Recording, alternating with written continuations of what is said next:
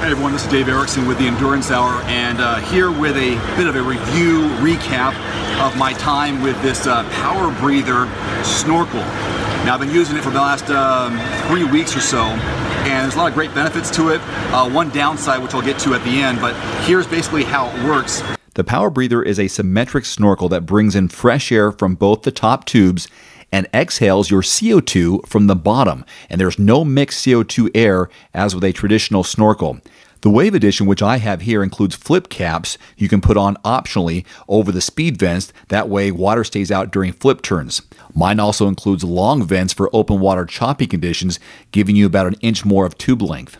The top valves on the tube only open briefly for an inhale, otherwise they stay closed, keeping the water out. You can literally hold your breath, deep dive, come up and inhale, and no water enters the snorkel. This right here is the tightener for the back of your head, and how you put it on is, you put it on in this direction. You put it to your face, and then you tighten it on top. So I'll do it again.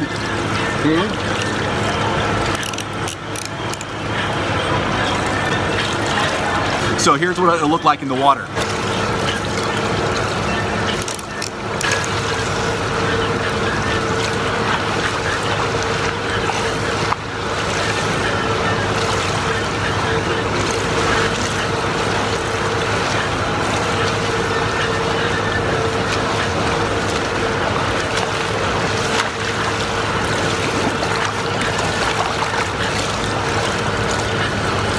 What I really like about it is I can really focus on my body position, my hips, my hand entry, and my head can stay even. You know, it's a little bit better than a single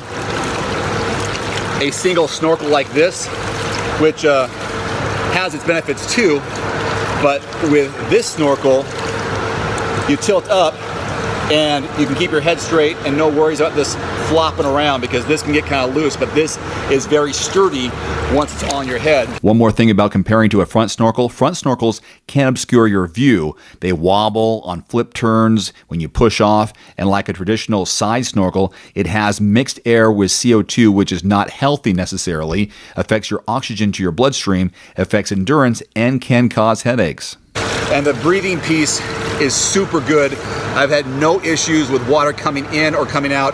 It's a perfect snug fit. And I kind of like the styling of it. Now the only downside that I have found is when I use my MP3 player. So let's say I put my MP3 player on. Because of how the MP3 player is connected to my headphones, or to the strap, it's almost impossible to get this. I can't get it over the headphones because it needs to go right here along the side of my head. So I haven't been able to swim with the snorkel, the PowerBreather, and my MP3 player at the same time. So a little give and take. But overall, this has been my my new training buddy for me. This is the PowerBreather. I'll put a link in the description below this video if you want to test it out. I think it's definitely worth a look and absolutely a swim try. Until next time, I'm Dave Erickson. Thanks for watching. Adios.